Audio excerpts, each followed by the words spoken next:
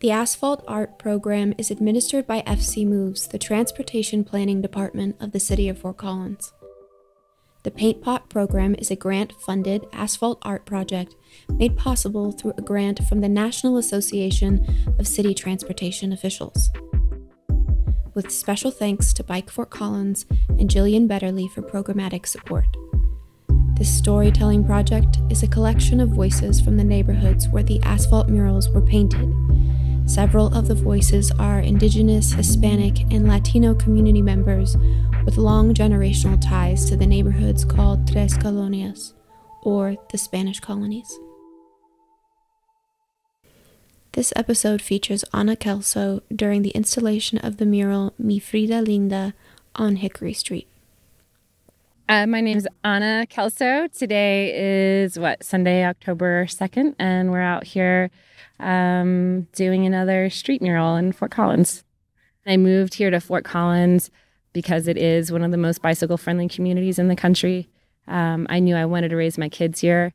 I'm so grateful for the fact that they get to grow up in a cohesive community. I'm from Miami originally, and that was very much not part of my childhood, and so it meant a great deal to me to give that to my kids. And now it means a great deal to me to make sure that all kids in Fort Collins have access to that. When I was in grad school at Penn State, the city repair project, Village Building Convergence out of Portland, Oregon, came and did a presentation about placemaking and community building and rethinking built environment. And so that was always very much in my mind about creating space and community. And so when I moved here, I really tried to bring those projects here. And when I took my position with Bike Fort Collins, started advocating for street murals. And I asked our former bike and pedestrian planner, Tessa Greger, if she could identify some intersections that were particularly problemsome, making them safer for bikes and pedestrians. And she pointed out the intersection of Magnolia, Canyon, and Sherwood, which is a really tricky intersection to navigate. And so when we can create intersections that signal to drivers that these are places where kids are walking and biking, people behave differently behind the wheel. And it also helps us communicate and get to know our community better when a place feels like it's meant for humans. So we started down that path. And then the city was like, hold the phone. Let's figure this out. Let's make a program. So then I connected them with Greg Reisman, the transportation guy in Portland, who started their program. And so we started these conversations. And then Nick Hyman came in and helped us create the program formally through the city. And then they contracted back out to me to do the community piece. So it was a really kind of neat evolution of how it happened and how it all came together.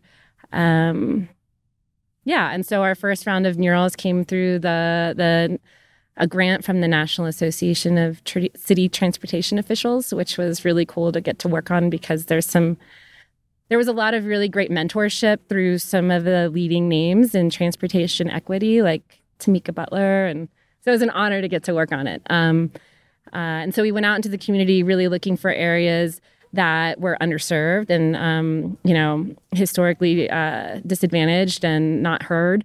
And the idea is that just as important as the picture that we're putting on the asphalt is the capacity building and community making that we're doing. And so at the end of the day, we have a pretty picture on the asphalt, but we also have folks in the community that maybe have better skills to advocate for what they need in their community and have more faith in the idea that if we all come together and advocate for something, it can happen and it can be done. And it's not years and years of meetings that we talk about it, we do it, it happens. And it's a collective effort. I think what's really exciting about being on the city side now is that I get to build community within departments in the city and have these conversations with folks, from the streets department and traffic department. And and make time to have those conversations and to brainstorm and to realize that we're not like on opposite ends of the table, that we all care about the same things. It's just a matter of figuring out how to not make a pain for the snow removal people, but like we're all humans and we're all trying to piece the puzzle together. And so I really enjoyed that aspect of like connecting all these dots just like departmentally too. But my hope and dream is that we can use these projects to quickly change our built environment, quick build, low cost ways of making our streets more on a human scale, safer for bikes and pedestrians. Because like some of these big capital projects, you want to build a huge roundabout, which is awesome, but that's a lot of time and money we're talking about.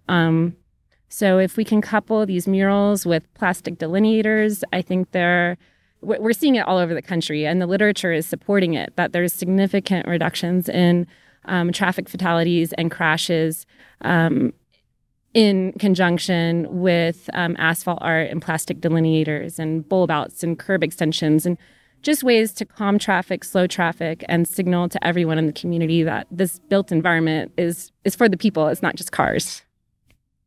In the lead up to this mural here at Hickory Street, we had a number of different like after school arts projects. Not all of them particularly successful. A lot of them were just a disaster, but it was, right when kids were getting out of school. And so it was an opportunity for a lot of moms really to talk about, what are the issues in the community? Like bikes and pedestrians aside, like what are we concerned about?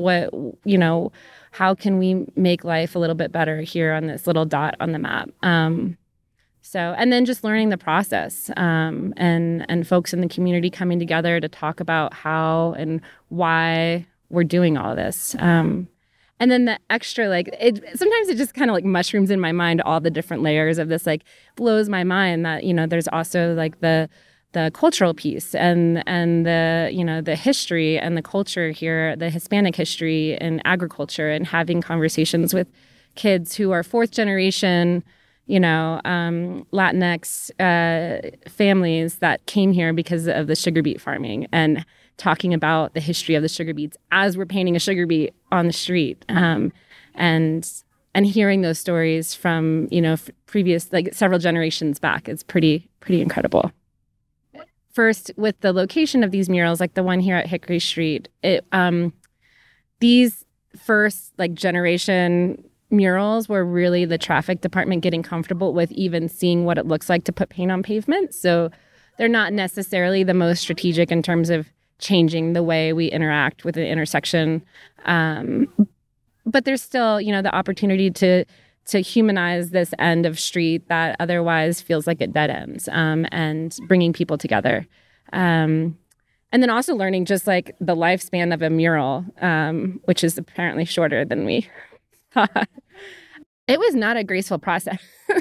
It was just trying to figure it out. And I think, it's so hard, like the perfect letter never gets sent. And so sometimes you just have to open your mouth and let words come out and then figure out the pieces as you go. Because I think working in Hickory Village and Andersonville, these were neighborhoods where we really didn't have I didn't have access to a whole lot of social capital that already existed. So it was really about just walking around and talking to people.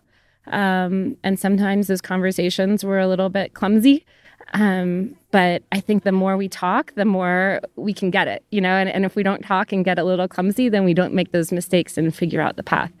And I think it really starts with just open conversations about what's going on in the community. And like Tamika Butler said to me, she was like, you can only move at the speed of trust. So it's important that these projects happen in a timely fashion, and they're not just something that we talk about forever.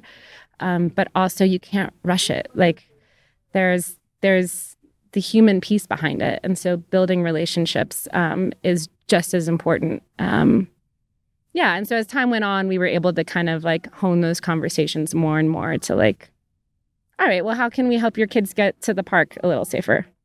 For example, the Roosevelt Maple one, Brian Barrett is the artist there, and we had the it was great that he's also a resident of Roosevelt and he has kids that go to Putnam Elementary. And so, he says that every day on the way to school, they would pick a color that they would hop from, that they would take the purple route that day or the red route. And just like, and the kids from that neighborhood, I hear stories about how proud they are of the shapes that they painted and how it reminds them of those days and of the 2 days that we painting last year and this year. And then like with the Romero mural, that's Somos Fort Collins. It's been so nice getting to know Christina, and she's the community lead there. And she'd gotten a new phone and like thought my number was spam. So like it was hard to get in touch with her for a long time. So I just went over one day. Like there's these moments where I'll just be with her in her living room with her grandkids.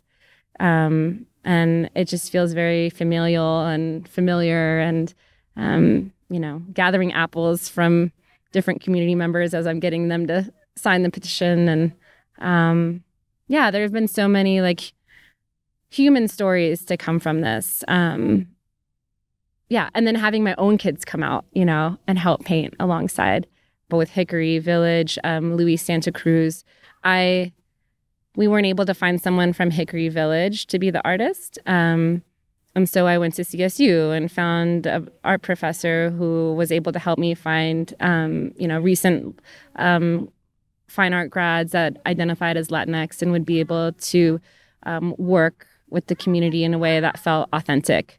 So my relationship with Luis is like, it's been so enriching, to work with someone who is so good with the people and so talented and just I couldn't be more grateful for how organic these murals have been because of the good luck of just the good people that have come along. I think it's also interesting. There have been times of, especially when you start to dig down into the stories and the issues of a community, that there are these hardships and these generational traumas that have happened. And so there's been moments of friction and conflict that I had never even considered. But those are the opportunities to like bridge the best gaps.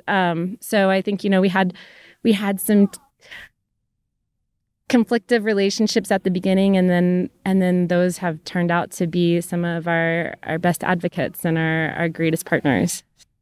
You think you might know all the pieces of the puzzle or all the people that are at play in a situation, but going into a neighborhood that has a lot of like history with being oppressed,